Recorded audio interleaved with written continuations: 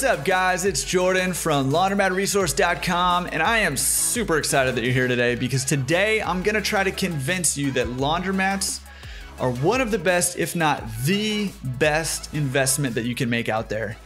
And I know what you're thinking. Jordan, that's some lofty claims you got there, and you're probably pretty skeptical, and I don't blame you.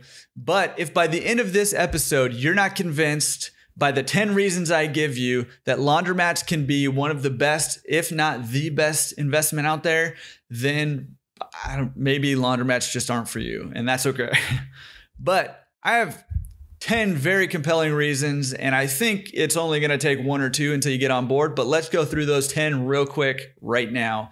Number one reason why laundromats may be the best investment out there is all about the money. Now, of course, you make an investment because you want to make money.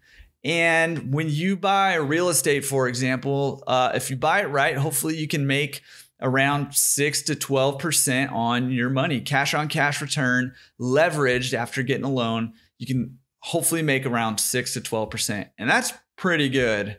And especially you get on that higher end of that 12%, that's pretty good. Laundromats, on the other hand, are valued differently than real estate. And because of that, you can make unleveraged without using any loans. If you just bought it with cash, you can make 20 to 30% on your money from the get-go, day one, without doing anything different than whatever the previous owner was doing. 20 to 30%. That's incredible, especially for something that you can do on the side if you want to do it. That is incredible. And in fact, if that doesn't convince you right away that laundromats may be one of the best investments out there, then I'm not sure the next 9 are really going to convince you, because 20%, 30% on your money is unheard of, especially right now in this economy where everything's booming and everybody's looking for cash flow. Laundromats are a cash flow business. That's what they're all about. So, number one reason, one of the most compelling, obviously, but it just compounds from there and why it gets better and better and better. So let's jump into number two. Number two is this. Most laundromats right now are run by mom and pop owners. What that means basically is most owners own 1, 2, 3, 4, 5 laundromats. There's not a whole lot of laundromat owners that own a huge chain of laundromats. There's not really any laundromat chains out there. And what that means is that the laundromat industry, similar to real estate, but probably even more so than real estate, is an inefficient market, which means that the valuations can kind of be all over the map, which means that the different owner operators run them differently. And a lot of times there's margins in there where you can come in and see where an owner might be able to run the laundromat a little bit better and get more cash flow. So it's an inefficient market, which means that there is room in there to get more cash flow. And as you'll see in number 3, because it's an inefficient market, you can build equity into your laundromat from the get-go to add to your net worth and to add to your cash flow. And the way that you do that with a laundromat is, the way that they're valued is laundromats are valued at around 3.5 to 4.5 times the net operating income of your laundromat, which is all the money it brings in minus all your expenses except for any loans. That's your net operating income. And you can multiply that by 3.5 to 4.5, and that's what you can expect to pay for a laundromat. That means, let's just take 4 times net operating income as an example. Let's say you put new equipment in your store and all of a sudden you're bringing in $1,000 more a month, which is $12,000 a year. Well, times that by 4, and all of a sudden you've built almost $50,000 of equity right like that. That's pretty awesome.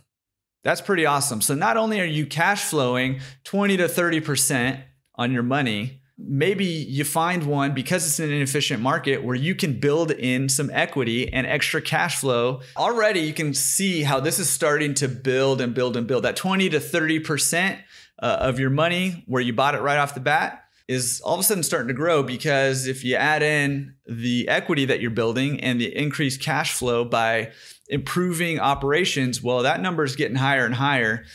But, you know, like anything else, as soon as you're making money, who wants a piece of that? Uncle Sam, right? I know what you're thinking.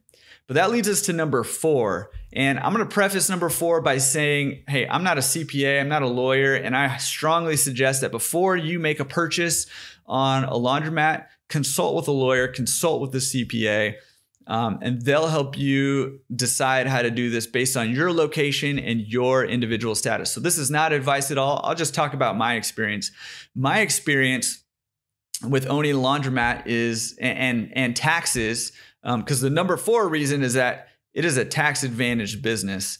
And there's a couple reasons for that. The first one is this: your 9-to-5 job, and the way that taxes work with that is a little bit different than the way that taxes work with businesses. And here's a very simplistic way of understanding it.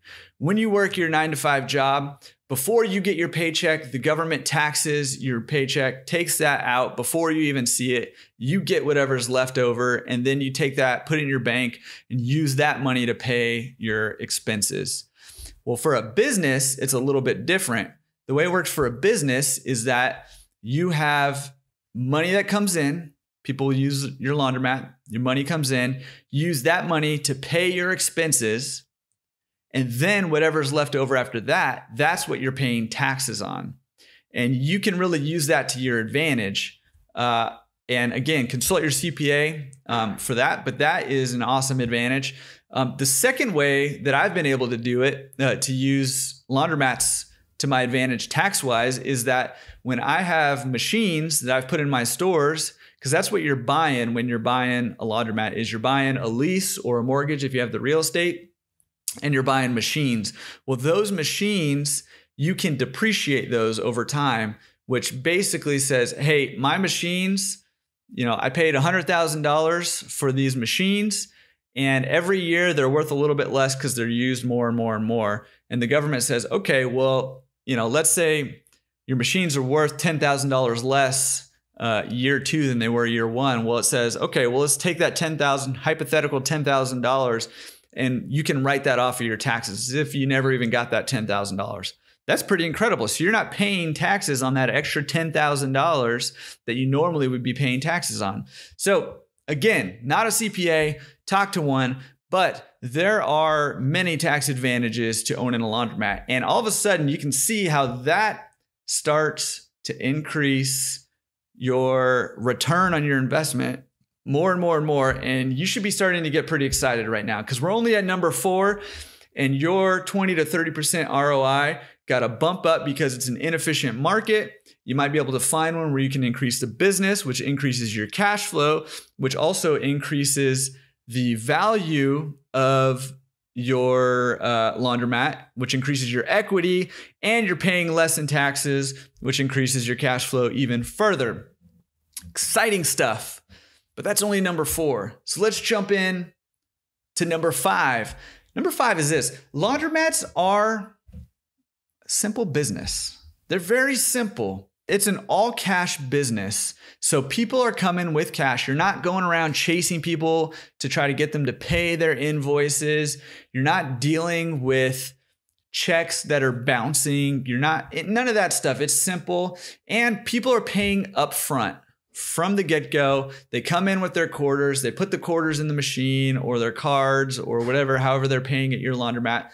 They put them in the machine from the get-go. And only after they do that, then they get to use your laundromat. So they're paying up front. You're not chasing anybody down, and they're paying cash by and large. There are some card stores, but it's still awesome. And there are a lot of benefits to card stores too. We'll talk about those in a later episode. But it's really simple. So that means a lot of that work of trying to chase down people to pay their invoices, of trying to dealing with the bank and bounce checks and people trying to rip you off that way.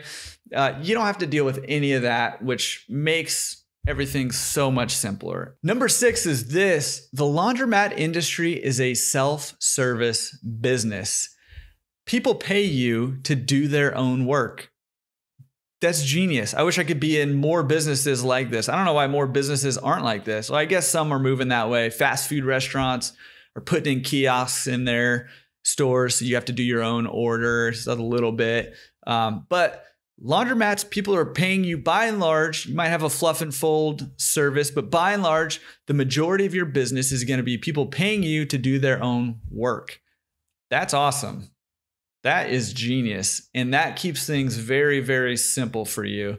And to me, the simplicity of laundromats is almost as valuable as the return on investment that I get. Because if you watched my very first episode where I was introducing myself and telling why I got into the laundromat industry, the idea behind why I got in was because I wanted to bring in a little bit of money without having to be present and away from my family all the time. I have growing kids that I want to be hanging out with. I want to be spending my time doing things that I love to do, things like this, and helping other people find their dreams through laundromat ownership.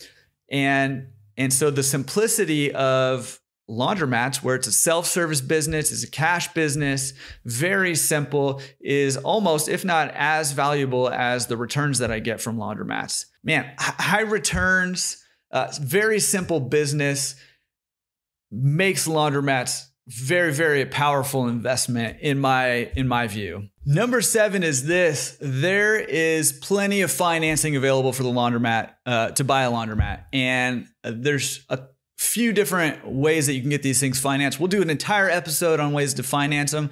But two of the main ones are, number one, the distributors of the machines are often, they're trying to sell machines to you. And so they're incentivized to bring out lucrative ways for you to purchase laundromats. And so a lot of times they'll do really good deals on financing, even a lot of times up to 100% financing on your equipment, which is incredible.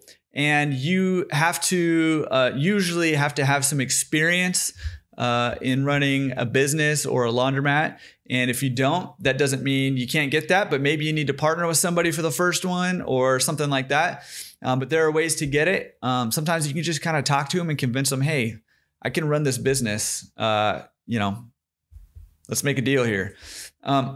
So the distributors are a great source of financing. Another really great source of financing is that because a lot of these laundromats are mom and pop businesses, the owners, a lot of times when they're ready to sell, they'll finance part or all of your laundromat for you. And so instead of paying a bank or a financing company, you just make checks out to the owner and send it to them every month. And a lot of times it's better for them because they don't have to pay a lump sum tax on whatever money that comes in. So don't be afraid to ask for owner financing when you're looking at a laundromat deal. That's awesome.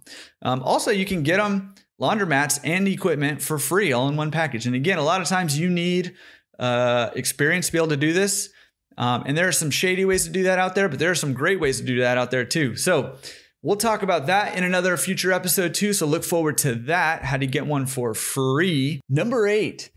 Multiple streams of income. Now, obviously, the bulk of your income is going to come in from the self-service wash and dry business that you get. However, there are lots of different ways that you can bring in income with your laundromat. For example, you may offer a wash, dry, and fold service where people bring in their dirty laundry. You wash it for them, dry it, fold it up, and send it back. Send it back out to them. You can have an ATM where you take fees from the ATM machine. You can have toy vending. You can have snack vending, soda vending, soap and detergent vending. You can have an arcade. You can have those little claw machines. I have this little horse in mine where kids ride the little horse and they pay $0.25. They love it. I have a coffee and hot chocolate vending machine. I have a massage chair in one of mine. There are tons of different ways that you can make money. In fact, even the bathrooms have a little quarter thing on them. So when people need to use the restroom, that helps cover the bathroom costs. I have a billboard on the side of one of my buildings that I get some income from. In fact, I have an agency that comes in and puts advertisements on the inside of my building, and I get money from that. So there are lots of different ways to bring in extra money besides just the standard self-service wash and dry business that you get. And remember that for every $1 that you bring in of net income, that increases the value of your business by $3.50 to $4.50. So all these little things add up to not only bring you more cash flow, but also to increase the value of your business, building equity and putting that money in your net worth pocket. Number 9, and again, this is one of the reasons why laundromats is so lucrative, is that it can be a passive or at least a side gig business. And being able to do this, get this kind of cash flow by working 10 or 15 hours a week on the side, or even partnering up with someone or paying a management company to come in and manage your laundromat for you and really decrease the time that you need to put into it, is it just makes it far and away better than any other investment that I know. Now, obviously, no investment, I'm convinced, is a totally, entirely passive investment. However, laundromats can really genuinely be done on the side and relatively passively if you set it up correctly. And we'll show you how to do all of that here. Okay, look, the first 9 things that we've talked about today are all amazing. They should be convincing in and of themselves, but it's number 10 that really, really starts to show you just how powerful laundromats can be in building your wealth. And that's right, I said all these other things, the high cash flow, the tax advantages, the availability of financing, the simplicity of the business, the ability to build in extra cash flow and equity in the business by increasing the performance of your laundromat. All those things are amazing. And again, like I said, they should convince you in and of themselves that laundromats are one of the best, if not the best investment you could make out there.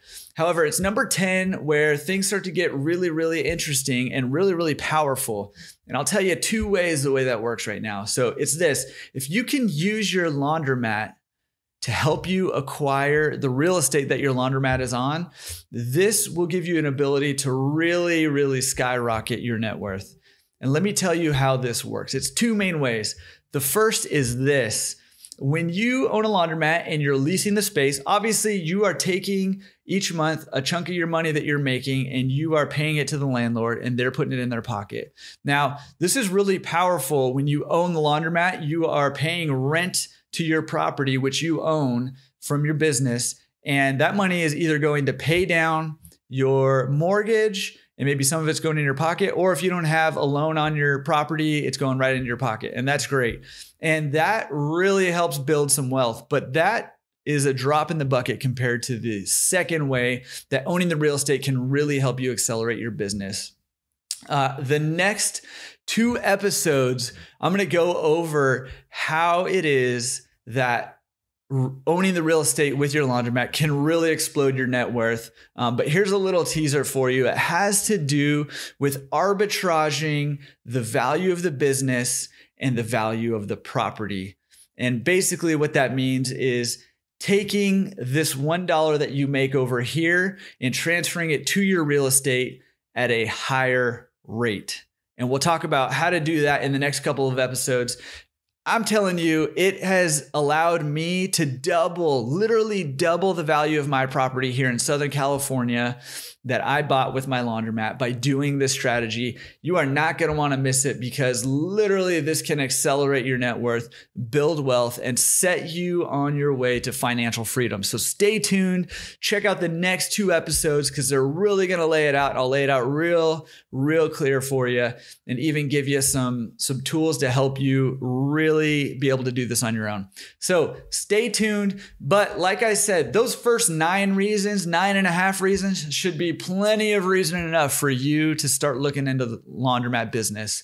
And we're going to go through step by step how you go about finding a laundromat to buy, how you analyze laundromats to determine whether they're a good deal or not, how you go through the process of actually buying your laundromat. And then once you get those keys and you look around and it's just you holding the keys, what you do to actually run your laundromat, how you can improve the business and put that money in your pocket and hopefully set you on the path to financial freedom, financial independence, and ultimately the life that you're hoping to live through laundromat ownership. I hope you're as excited as I am. I'm super excited. I can't wait for this journey. Again, I would love it if you would just hit a like, hit that like button. If you would make a comment, if you have questions, ask those questions. I have a ton of things that I want to go over with you guys for the next forever, but I really want to go over the things that you guys want to hear about. So if you have questions that you'd like me to answer, put those down below and I will get to every single one of them, I promise.